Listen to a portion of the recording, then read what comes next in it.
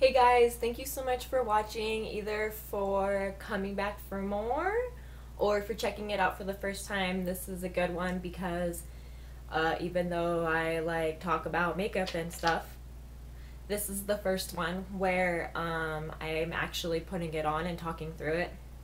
So it is my go-to look right now. Oh, I kind of meant to change positions because the window is over there and this side of my face is super dark.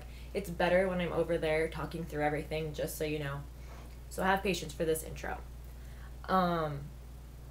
But it's like if I don't have inspiration or I'm in a hurry, because it's pretty easy and quick, or I'm going to work or whatever, this is kind of what I grab and just do. They're pretty much, it's all pretty much, okay, it's all Make Up Geek colors, except for maybe under my brow bone. I did Kat Von D. And it's like mauve purpley colors, because with dark brown eyes, purples and blues really bring them out, and it just looks really good, especially maybe on a more olive skin tone. You know, everybody has their color that they love to put on their eyes because it really complements them and their skin tone and their eyes, and this is, mauve is really one of my most favorites. So we will talk through that. So it's just eyes. There's a completed look at the end, this that you can't see too well because of the dark. And then I will first show you really quick what we've done to the office / vanity room. It's an even bigger disaster because we just painted, so everything's in the middle, but it's looking good and we're getting there. And then I just wanted to, I could put my hair up in a ponytail. I couldn't even believe it. It's so cute. It's just this little tail hanging down here. Thank you so much. Please subscribe. I'd really appreciate it. And thanks so much for watching. Keep watching. So here is the office. So that's actually my gray wall. It's a really nice light gray that we painted it. And then over here, we painted it black. Nick was like, you really want to paint it black? But I saw a few offices on Pinterest with an accent wall of black, and I really liked it, so I was pretty sure that that was going to be the right choice, and it does. It looks really good in here. I'll give like a full shot. So yeah, my vanity's back over there. It's a little less cluttered because I'm putting these little kind of cute shelves up. I still have a bigger one to put up down there, and then I have another one as well. But yeah, so that's what we've done. See, everything here in the middle is piled, so we're gonna reorganize everything.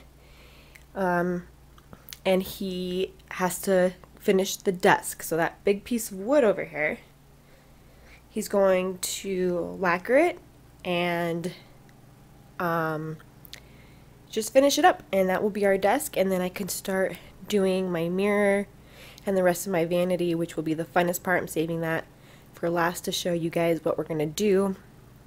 So he also made this little end table here, so that's kind of what the desk is gonna look like more. So that is all very rusticy. It's rustic. He burnt the wood to give it that look. So that's what he's gonna do with the desk as well, but he is going to go ahead and lacquer it as well, so it's more desk-like, I guess. And then here's the whole office. That light coming in that window is like, whoo, wow. But yeah, so it looks really nice, it looks really good together. It's just a mess. So I have my camera all rigged up and sitting on like some tape and stuff to get it angled right. So hopefully it doesn't fall. So here we go. So if you remember, like in my first video, I was saying how the one thing that I want to spend money on is brushes. I actually went ahead and bought an E40 from Sigma, and then the E25, and a couple other things, but these are my main two that have like just completely changed my life. Even like lower quality eyeshadows, you see a huge blending difference with these. They make a huge difference. They help a lot. I love them. So anyways, let's do this. This is my go-to look. So, and I always start with my eyes. That's why the rest of my face isn't done, so that I can clean up around the edges. I do have a little bit of mascara on because I had to go to work this morning, so everything's not like perfectly nice and neat and clean, but I did try to take it off for the most part. It's pretty good. So, Urban Decay eyeshadow primer. This first dip comes off a lot. I don't know if you can see it, so I pretty much use this for both eyes.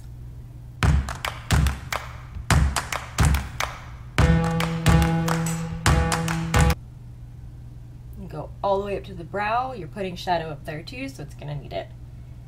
Blend it out a little bit past the brow and the eye to blend it in with the skin so there's not a harsh line, because once you put the shadow on and everything, you'll see that harsh line, because this makes a huge difference with the shadow. And then I just blend it with my finger because, as you saw, it was very liquidy and thick. And then I use just like the back side of it where there's still some product and do this side. Alright, so like I said, it's very liquidy. I just kind of fan it to help it dry really quick. Kind of try to look down so that I don't get any creasing. I have very droopy eyelids, so it will crease. Alright, so the first color that I'm going to go ahead and start with is this very, I'm going to try to look it up and see what it is. The name fell off the back. It's this kind of a lighter purple lilac-y color. Almost like a touch of taupe, but it's pretty tone of purple down under there. So I take the U40 and I do like a little circly motion to pick up a lot of it, and I don't even tap it off. I just put that right on there. This color, especially with that eyeshadow primer on there, you almost can't even really see it.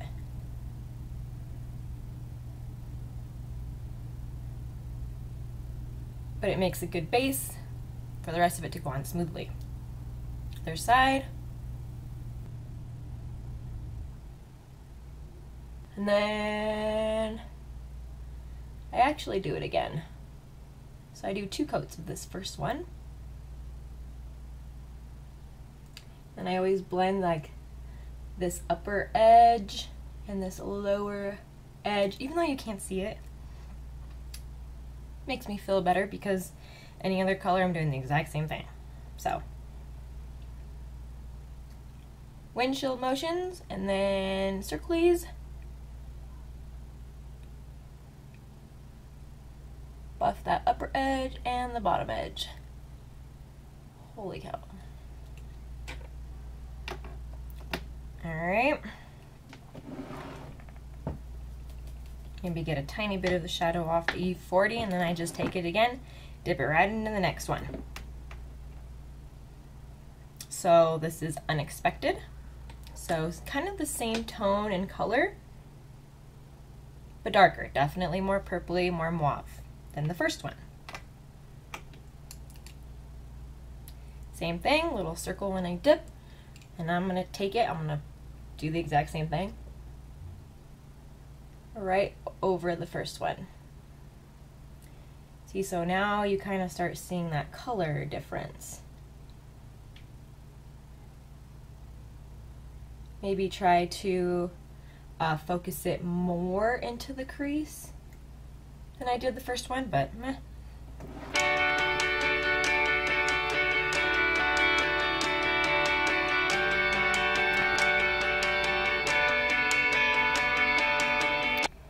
Alright, and then for the next step, pretty much the exact same thing, but I'll focus it almost entirely into the edge. So I take the E25 and dip it into, and this one has more of a gray undertone, and this one is shimmer. The other two are matte, and it's Prom Night.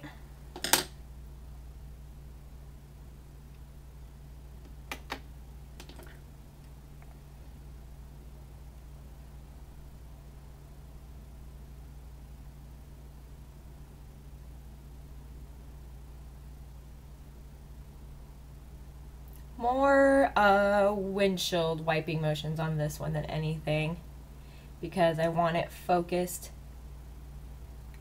in that crease. And the same thing when I dip it, a little circly.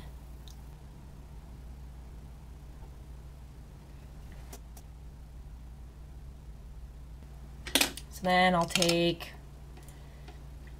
usually the E40, sometimes another kind of a smaller fluffy brush, but I think the E40 probably works the best, and just go back in and buff it.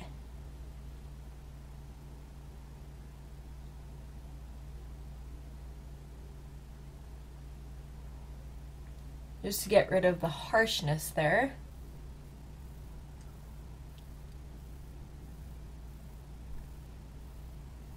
So at this point, sometimes I will put on, cause see how it's like lighter now on the lid? I think that's pretty. So sometimes I'll take a white color and put it in there. If I want to go more dramatic, I will go and move on with the next one that we're gonna do today. And this one, also shimmery, more of a deeper purple eggplanty, and it's Sensuous.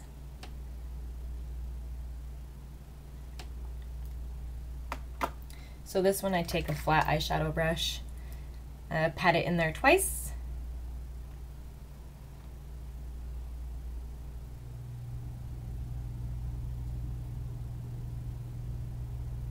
I always start with that inner corner, blend it back. Two more little pats, start at this side, come this way.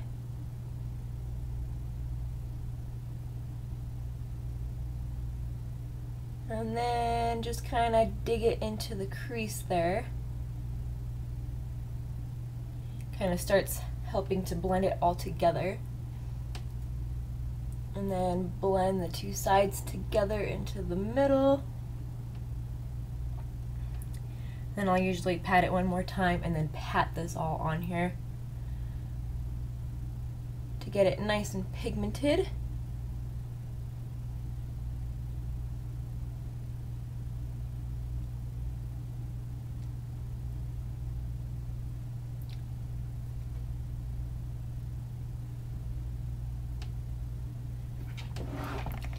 And then the other side, pat to pat. Start in the corner, blend it back.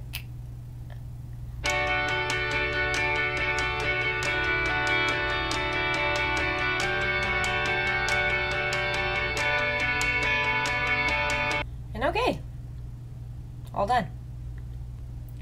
So now I usually just clean up the edges here. I always have some Q-tips here in my vanity drawer. Mary Kay makeup remover.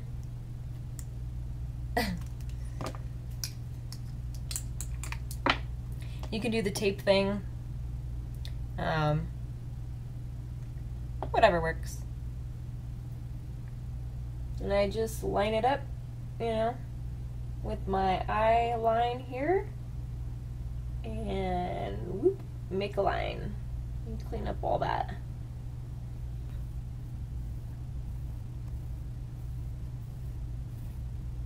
I feel like my eyes are different. Like, I feel like this one's more slanty than this one. It's not, but I can't, like, get the angle right on it, ever.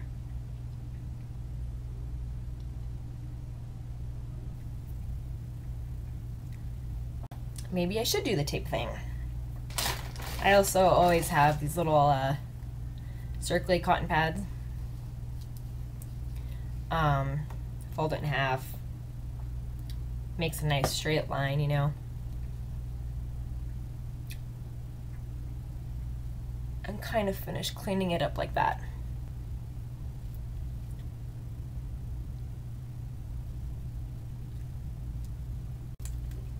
Now for some eyeliner. Gotta get my favorite little mascara here. I just love how this feels in your hands. It's just like so heavy and weighty and like cool and metally. I love how long the wand is. It's so long. So we'll see how my eyelashes turn out since I had a bunch of mascara on earlier. Hopefully it doesn't clump a lot.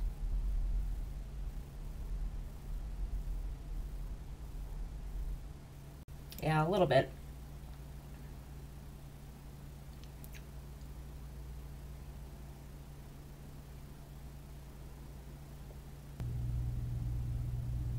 So I kind of blink into the brush to run my lashes completely through the brush.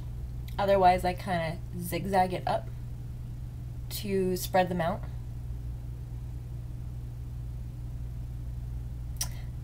This side's gonna want to clump. But I focus mostly on the outside because I want to create a cat eye look. So I coat them all the way across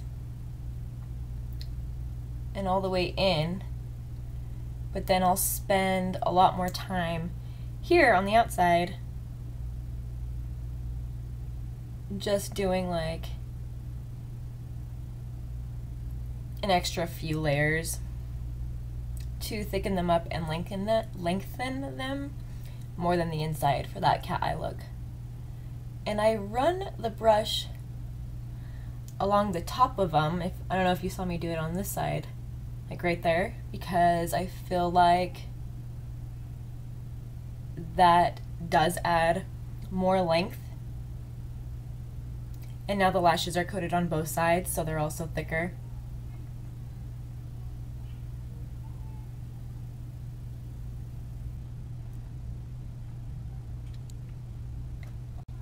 Okay, so normally what I would do is now put in my foundation and my concealer and set it, and then come back in and do my under eye. But since I'm just showing you this go-to eye look, I'm gonna do the under eye part now, and then I will go and finish my face completely off camera, come back and show you that finished look. So I just take usually a flat brush, maybe the one that I used earlier, and kind of go back in with the more middle color. Ooh, so unexpected again, and just dip the edge in again and run that along the bottom.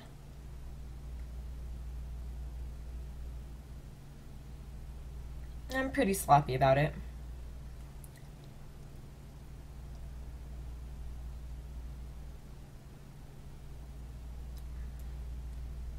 Same as the top, it kind of gives it like a base coat.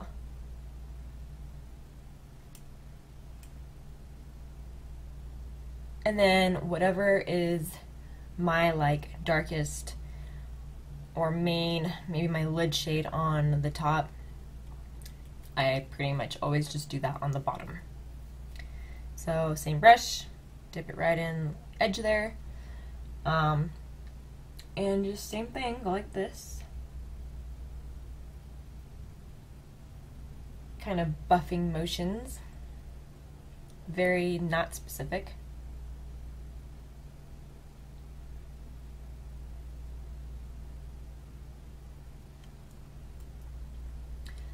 And that kind of smokes it out a little bit. I do this day or night. I'm really not a like, oh, this is my daytime look and now I have to go home and get ready for my nighttime look. I just wear that shit all day. I might come home and touch it up or something, but I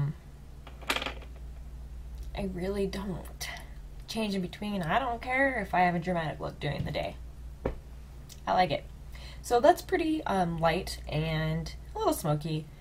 Not crazy or anything. What I do like to do sometimes it's most of the time, just depends, I go back and forth. I'll put on, like, in that buffing motion, that lighter color, and then instead of doing the darker color in that buffing motion as well, I'll take a little more, like, thicker, denser brush and dip that into that darker color, and then just pretty much, like, line my eye. And just drag it in from the outside corner to the in, but kind of stop. Lightly drag it as you get in more, so it's more intense on the outside.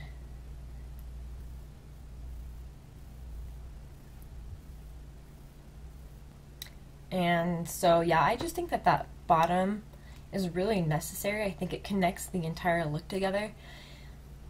Maybe that's the difference between more of a daytime and a nighttime look, because it looks really good without it as well. You really don't notice, but once you put that on, you're like, okay, I can tell the difference. Like, that looks so much better. I can totally tell. So I definitely like it. I forget a lot of the time. Like I said, I put on my foundation and everything first, so I'll forget. And then I leave the house and I look in the mirror and I immediately notice and I get so pissed. So, same thing with like the bottom lash mascara. That's why I just do it along with the top lashes, because otherwise I'll forget. And I think that it looks weird when you don't line your bottom or put mascara on your bottom lashes. It makes your eyes bigger and it puts it together. If you have it on the top, you should have it on the bottom. So, I'm going to go ahead and clean up my eyeliner there, finish the rest of everything, and come back and show you that finished look. Okay, so here it is, the completed final look. I will list everything in the details down below. I contoured, I highlighted, I put on blush. I didn't do any bronzing. I put on lipstick. I went ahead and went with a lighter pink to kind of tie the purple dark eyes together with my hot pink shirt here. And I did hot pink cheeks. Even the highlight that I used is more of a pinkish tone. Actually, it's super pink on the tone from Bobbi Brown, just to tie all those colors together. I got my camera angle set up pretty bad this time, but as I was doing everything I realized you're gonna see it in the intro too, so maybe this is a little closer and you have a little bit more light on it. I got the natural light here and I got this fake light over here, so you probably can see a little better on this side, maybe the details and how things look. But anyways, thank you so much for watching. Please subscribe, I'd really appreciate it.